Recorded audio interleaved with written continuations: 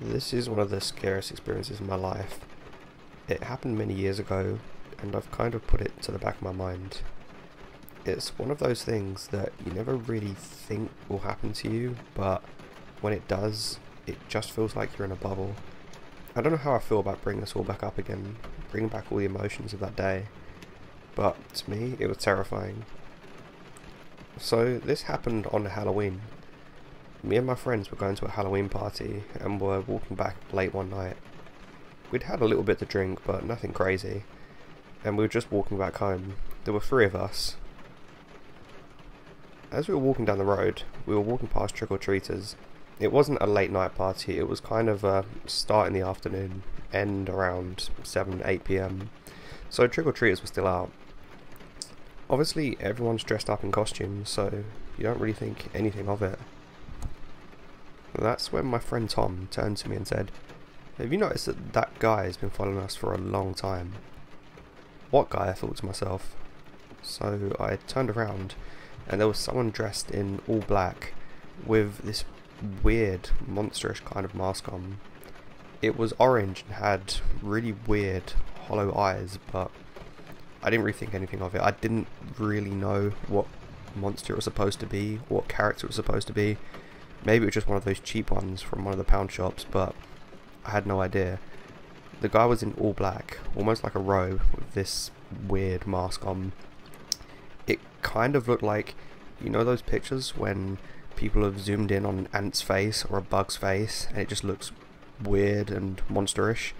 It kind of looked like that. Anyway, I said that I hadn't really noticed him, but he's probably out with his kids or something trick-or-treating, so we just continued walking. We walked another couple of blocks, and this guy was still behind us. We were getting a little bit freaked out at this point, so we decided, probably badly, that if we stop and let him pass, maybe he'll just continue on his way, and he's just weirdly going the same route as us. For whatever reason, I was trying to justify this guy. I was talking about times when I've driven my car and I've been behind someone and I keep turning the same way as them, even though I'm going that way, and it just kind of looks suspicious. Maybe that's what he was doing. So we stopped. When this guy was getting closer, it became apparent how tall he was. He must have been 6'5", and he had one hand behind his back at all times, which kind of creeped me out.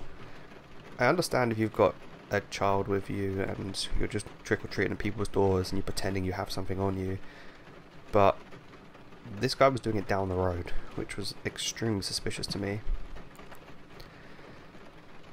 The man started to walk past us very slowly. As he did, he didn't even look at us.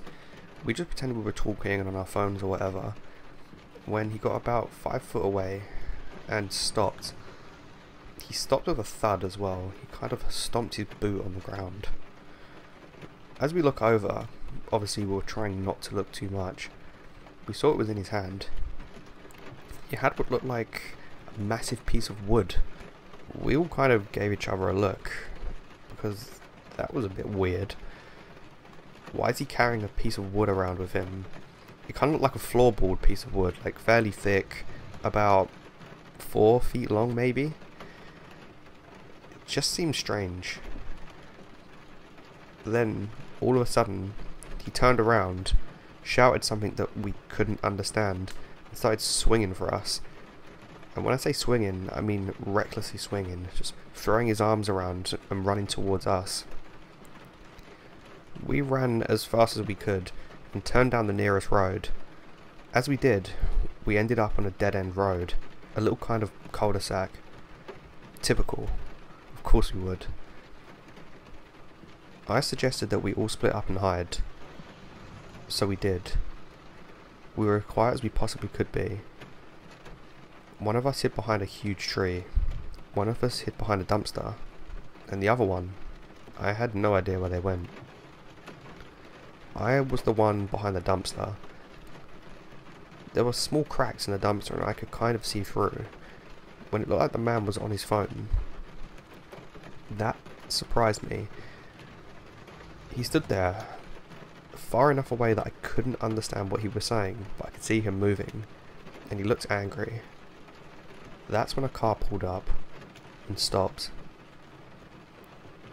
I could see my friend gesturing that the car was there, and I could see that maybe he thought that this could be some kind of help for us, but I immediately stopped that. I put my hand up to my mouth, hinted for him to be quiet, and we just listened. That's when 3 other men jumped out of the car and started talking to the man. I have no idea who they think we are. They must have the wrong people, because we're not who they're looking for. Why was he dressed like that anyway? Was he scouting for somebody? What was happening? At this point it was extremely dark, so my 2 friends had snuck their way over to me. They were far enough away that they wouldn't have heard at this point. I suggested that we hide just behind the wall. See, there was a lip in the wall between 2 houses, and I thought if we went there, they might not even look there. All these men, all dressed in black and with the same kind of masks on, started searching the area. They looked in all the areas that we'd just been hiding, but thankfully they never saw us. The men eventually gave up and went, and we finally made our way out about 10-15 minutes later. We decided to run to my friend Tom's house. He only lived about 2 blocks away, so we did that. We thought about calling the police, but what would we say? A man followed us and a car pulled up, but nothing happened. He tried to attack us, but nothing happened. Maybe we should have called the police, who knows? I feel like if this situation ever happened again, or touch wood it doesn't, we decided to not phone the police and just stay in for the night. I haven't spoken to those guys in a long time, and I hope they're okay, but I'm sure that's an experience that all of us will never forget.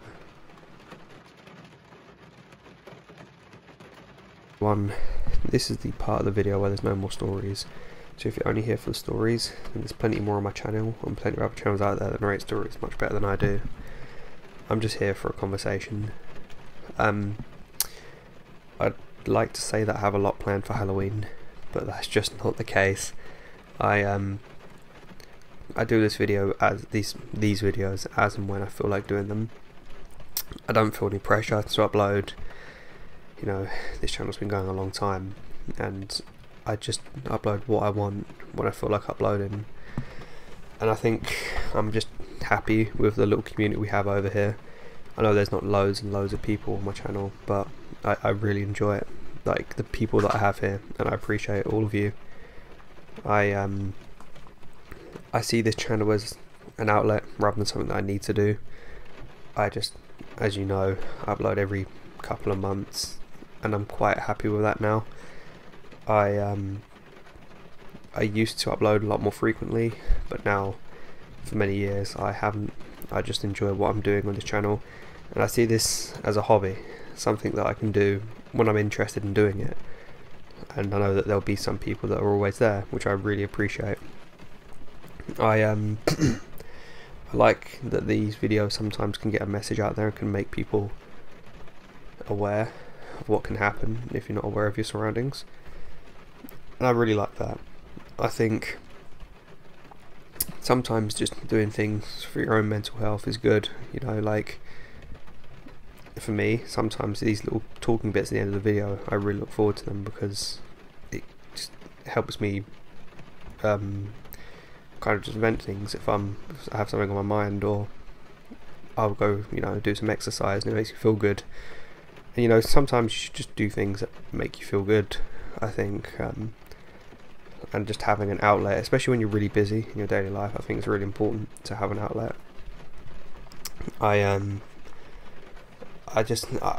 wish I had the motivation to upload every week on this channel. I just don't have that, and when I used to upload frequently, I hated uploading frequently. I didn't feel like I was always passionate about what I was uploading, whereas now I feel like I'm more interested in the topics I'm talking about, and also it doesn't feel like it, no, I'm not out and I think, oh, I've got to upload a video. I just think, oh yeah, I'll upload that when I feel like it, and that's what I enjoy doing. I see channels that can upload every day, and credit to them if they can do it, but I just couldn't.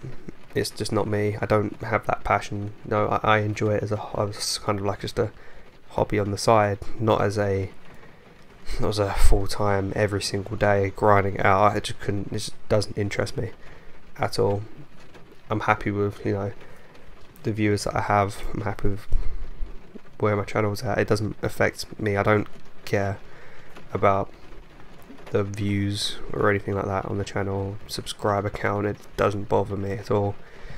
You know, I'm just happy with where it's at. I'm trying to do things like this, just, you know, as and when. But I think it's important in general just to have, I know I'm waffling now, just have an outlet, you know, even if it's like, if it's a board game you enjoy playing, or doing a puzzle, or colouring, or anything. It's really good just to have that time to yourself in the evening, or whenever, every single day. I just think it's important to have time just for yourself, you know, where you can just be on your own, enjoying your own company. I think is really important, not to be dependent on others for being happy. You know, I think, especially with these kinds of videos, I do enjoy the fact that I can help spread awareness for certain things, you know, like being aware of your surroundings, and that you should always be careful. I think is good messages. I also love the charity things that we've done in the past, and I'd love to do more of that in the future. I don't really even know. I don't watch other horror channels. I don't know what any of the other horror channels are doing. I know that all the people that I started with, I don't know if they're still going. I really honestly don't know. I don't keep up to date with any of it. Sorry, I've had a cold, my throat's been a bit weird, but yeah, I don't I just don't watch horror videos that much. I watch certain documentaries and stuff and that kind of thing, but I don't watch horror story channels or anything. I'm just kind of happy doing my own thing, and I have been for many years now. I think I kind of see this more as a way I'd like to try and help people as much as I can. So if there's any suggestions for ways we can do that on the channel still, please let me know. Also, the weather here has turned. I mean, it was on the turn for a while, but the weather really has gone now. It's getting cold, which I think is good, because I love, you know, Halloween when it's really icy cold outside. I really do like the Halloween atmosphere.